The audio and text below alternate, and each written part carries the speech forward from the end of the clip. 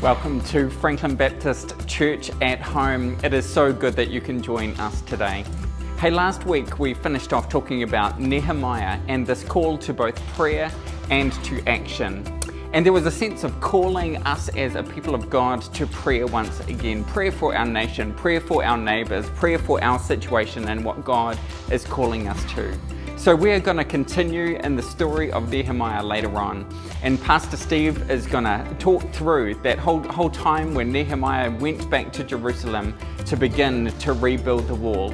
My prayer is that today we would continue to be open to all that God wants to say to us. So let's pray now. Holy Spirit, we recognize that your presence is here with us wherever we are gathered, in our homes or with life groups together. Lord, we acknowledge your presence and we say, Lord, would you lead us today? Would you enable us and would you speak to us the things that we need to hear from your word? In Jesus' mighty name, amen. Hey everybody, welcome to Celebrate for the Week. I'm your usual host, Nicole Camacho, but I've got a guest star today, my brother Zachary Camacho, who'll be co-hosting with me. We only got 2 celebrations for the week and we had no photos. So we thought to do our little rendition, our own little version of what might have happened in the moment. So let's get straight to it. The Tuaiti and Makin family are rejoicing in the safe arrival of Sienna Hope. Born on the 14th of May 2020, a daughter for Grace and Kenneth, a little sister for Ileana and Jordan, and a granddaughter for Tony and Dale. All are doing well, praise and thanks to God. And the second one for the week, we want to celebrate George and Jean's 46th anniversary, wedding anniversary, that is celebrating on the 25th of May. Happy anniversary, dear. Oh. Woo! Now, if you want to share your celebration with the rest of the church, go ahead and email celebrations@fbc.nz by Thursday next week, and you'll be featured in our next video. Have a great week, everyone! Kia ora, kids!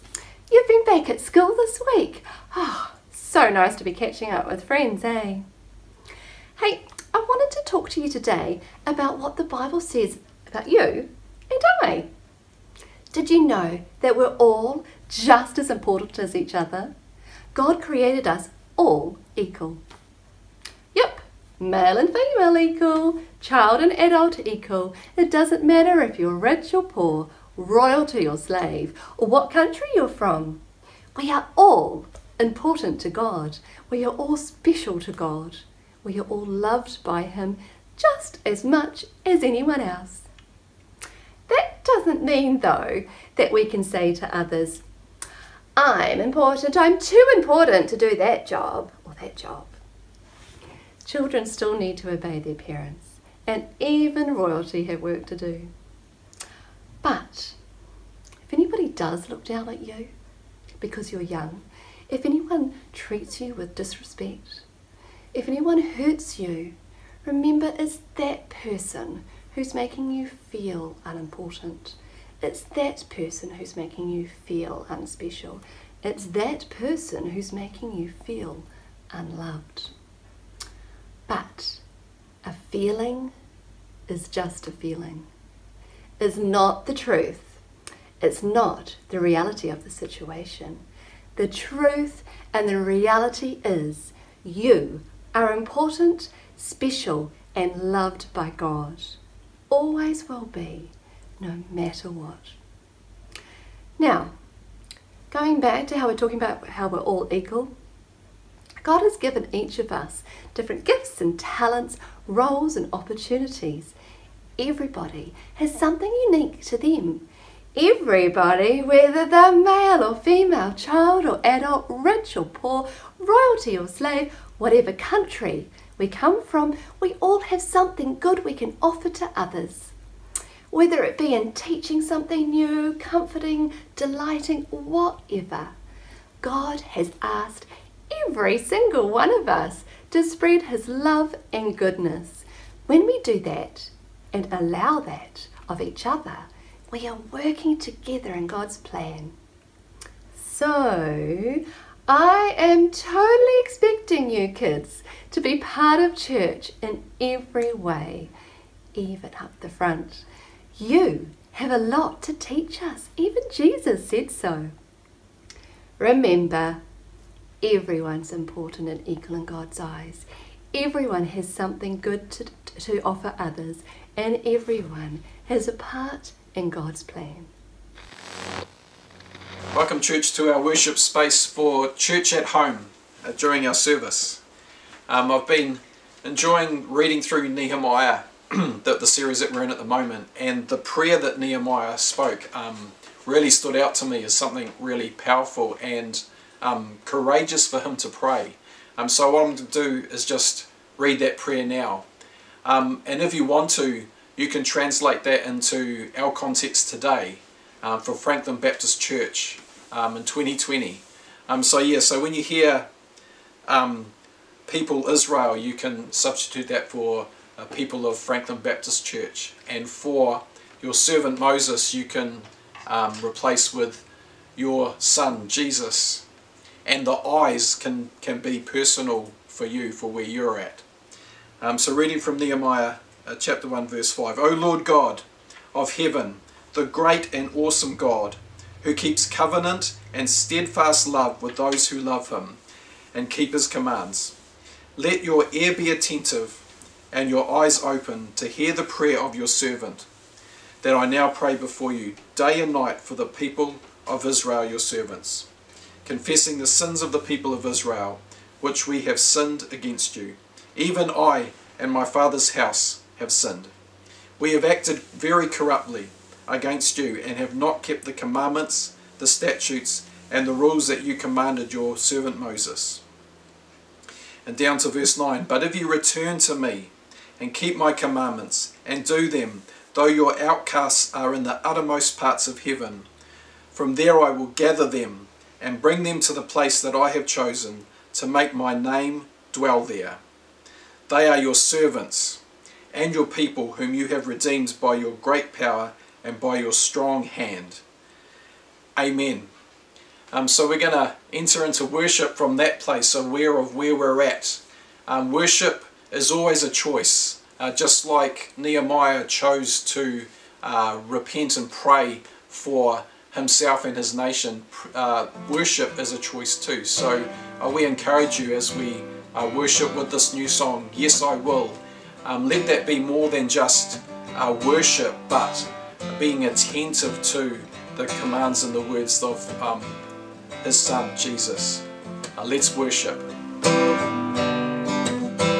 I count on one thing, the same God that never fails will not fail me now. He won't fail me now in the waiting. The same God who's never late is working all things out, working all things out. Yes, I will lift you high in the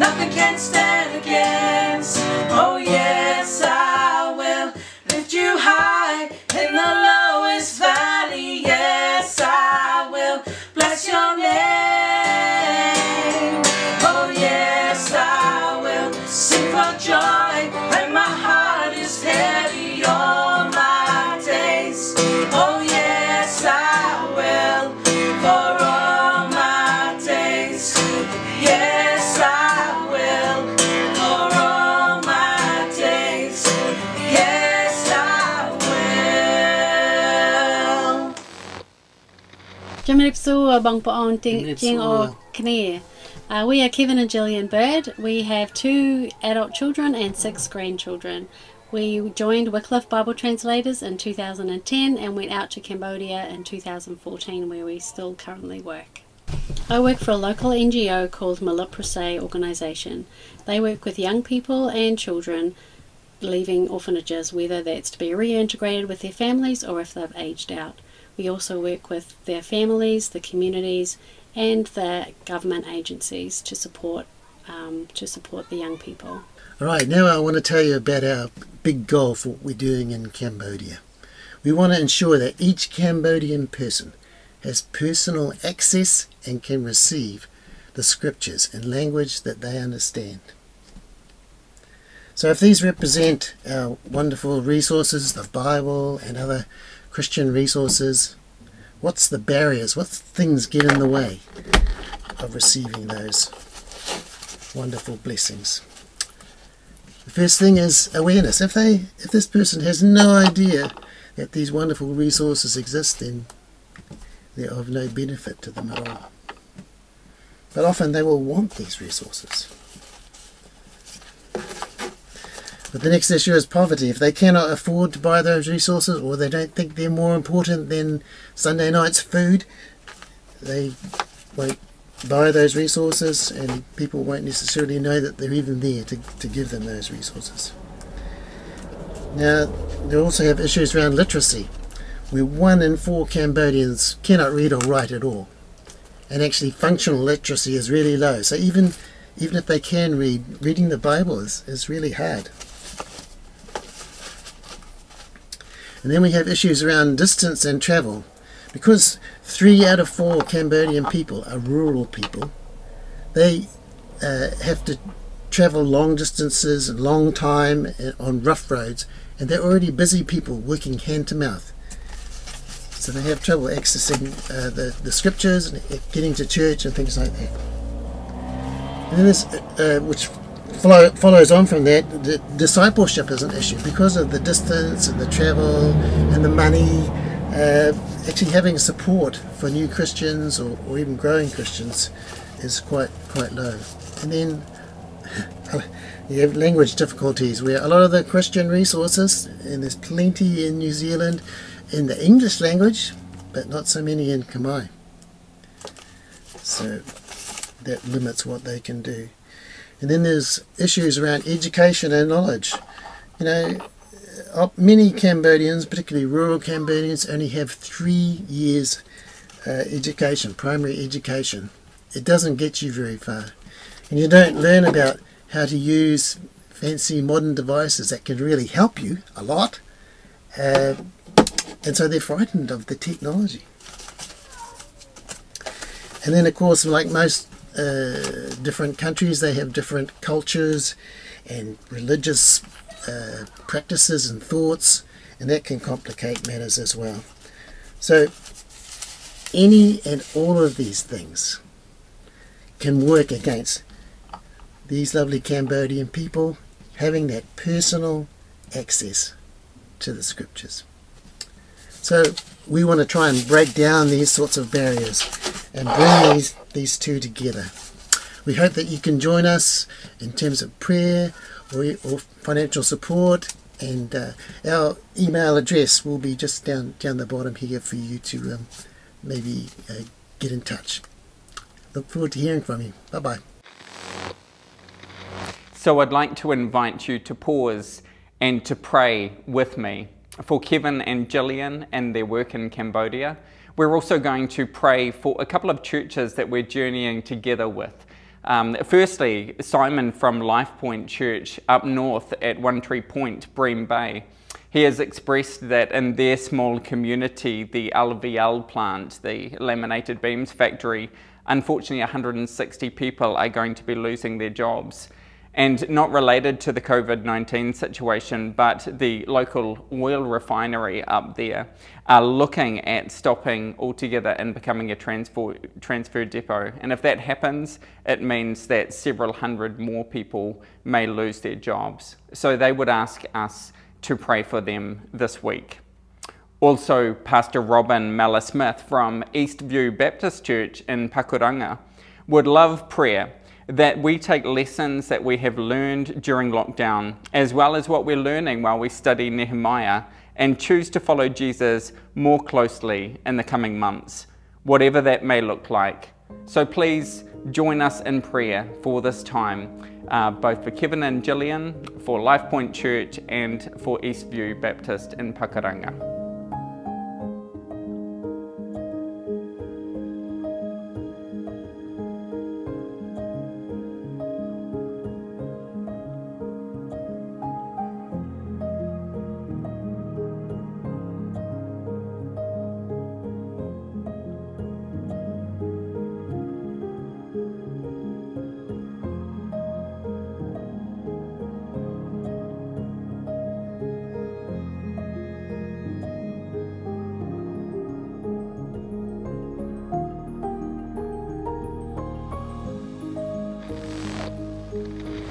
So we're going to continue in worship to sing Build My Life, which is an adoration song. It's a chance to, if you want, lift up your hands, lift up your voice, lift up your posture and give Him glory, or alternatively to humbly submit to who He is. Let's worship.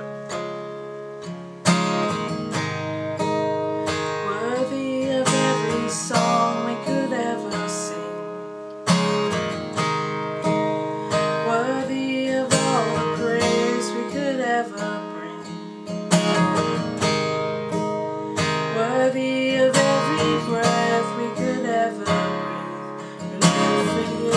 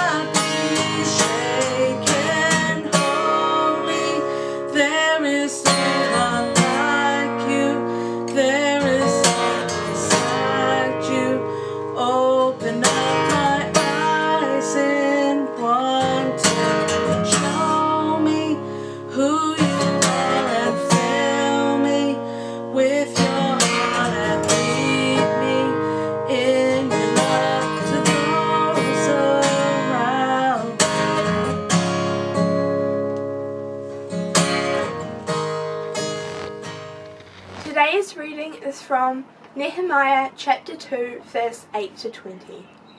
The king granted me what I asked because the gracious hand of the Lord was on me. So I went to the governors of Trans-Euphrates and gave them the king's letters. The king had also sent army officers and cavalry with me. When Sanballat the Horonite and Tobiah the Ammonite official heard about this, they were very much disturbed that someone had come to promote the welfare of the Israelites. I went to Jerusalem, and after staying there 3 days, I set out during the night with a few others. I had not told anyone what my God had put in my heart to do for Jerusalem. There were no mounts with me except the one I was riding on. By night I went out through the valley gate toward the Jackal Well and the Dung Gate, examining the walls of Jerusalem, which had been broken down, and its gates, which had been destroyed by fire. Then I moved on toward the Fountain Gate and the King's Pool, but there was not enough room for my mount to get through. So I went up the valley by night, examining the wall. Finally, I turned back and re-entered through the valley gate. The officials did not know where I had gone or what I was doing, because as yet I had said nothing to the Jews or the priests or nobles or officials or any others who would be doing the work. Then I said to them, "You see the trouble we are in? Jerusalem lies in ruins, and its gates have been burned with fire. Come, let us rebuild the wall of Jerusalem, and we will no longer be in disgrace." I also told them about the gracious hand of my God on me, and what the king had said to me. They replied, "Let us start rebuilding." So they began this good work. When Sanballat the Horonite, Tobiah the Ammonite official, and Geshem the Arab heard about it, they mocked and ridiculed us. "What is this you are doing?" they asked. "Are you rebelling against the king?" I answered them by saying, "The God of heaven will give us success. We, his servants, will start rebuilding. But as for you, you have no share in Jerusalem, or any claim, or historic right to it."